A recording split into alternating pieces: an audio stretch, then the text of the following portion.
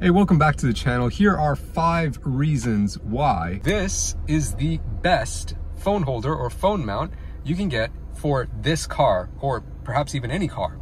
It's by a brand called UNBREAKcable.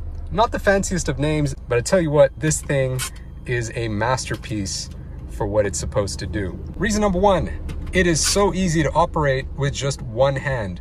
Just like that, your phone is in, it's not moving anywhere. You can take this thing rock crawling. To make it release your phone so you can pull it out, there are 2 little buttons on the side. You just press them and it releases just like that. Reason number 2, you can use this with absolutely any phone. It doesn't matter what sort of case you have. You don't need a proprietary case or attachment. If you have multiple phones, you know, one for work, one for personal use, one for your side chick, one for your side dude, you can use all those different phones in this phone holder. Reason number 3 is the way it mounts. It's got this kind of base plate where you can bend the upper and lower tabs in to conform to the curvature of this dash panel.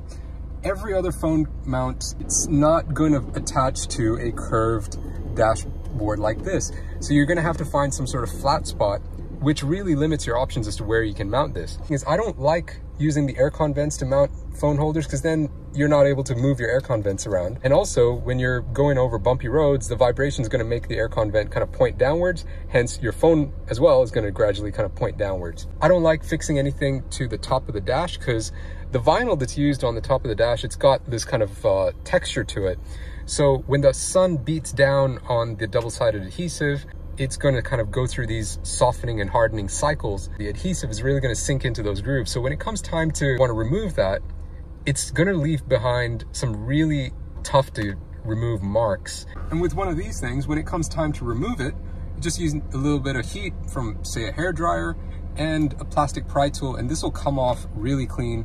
Maybe use a bit of isopropyl alcohol to give it a final wipe down, and you're going to have no markings left behind, especially with this surface, because it's a nice, smooth, glossy surface. And the other option you have is to affix it directly to the front windshield.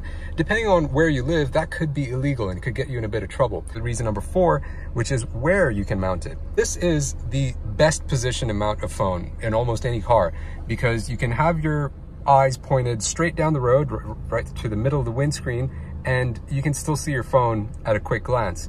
Also, if you do happen to look directly at your phone, you're not going to lose peripheral vision of what's outside and in front of you. At the same time, you're able to mount it right here on the front dash panel without it getting in the way of your audio controls, in this case my roof controls, or the air conditioning controls. It's right where it should be, and still within a quick reach from where your hands would normally be.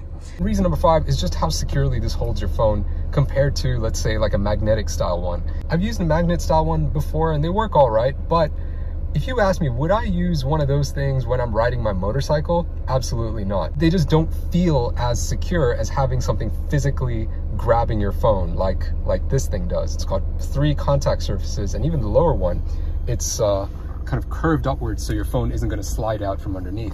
You can drive this over potholes, you can go rock climbing with this thing, and your phone is not going anywhere. So there you go, 5 reasons why I think this is the best phone holder on the market for this car, or perhaps even any car. You can get this on Amazon. I've put a link in the description below, and if you use that link, it will support me and support this channel, but it'll make no difference to you whatsoever. So if you do use the link, I'd really appreciate it. Thank you so much for watching, and happy driving.